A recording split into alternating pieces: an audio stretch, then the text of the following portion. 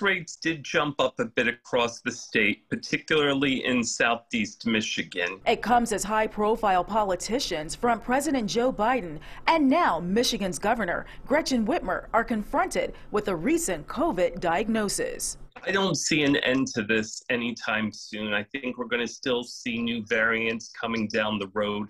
And possibly more breakthrough infection cases like President Biden and Governor Whitmer, who are both vaccinated and boosted but still got the virus. The president has since recovered, but he and Governor Whitmer have reported mild symptoms. The good news is, though, even though there's more cases, hospitalizations are not really up very much. We have the vaccines out there. We also have 2 pills you can take. They're antivirals that help treat COVID in high-risk people. And we also have the monoclonal antibodies. But doctors want to remind people that there are still things you can do to reduce the risk of getting COVID. Hand washing is always good. If you want to wear a mask, you absolutely can. They do work.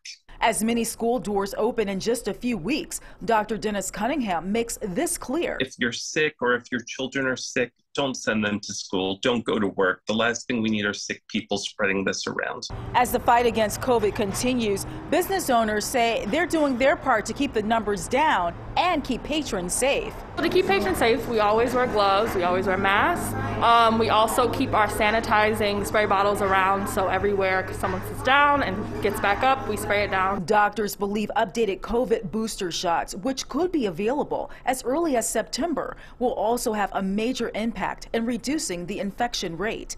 They're designed to work better against Omicron. The original vaccines were made for different variants. They still work, but these newer boosters have the potential to be even better. In Detroit, Ingrid Kelly, Fox 2 News.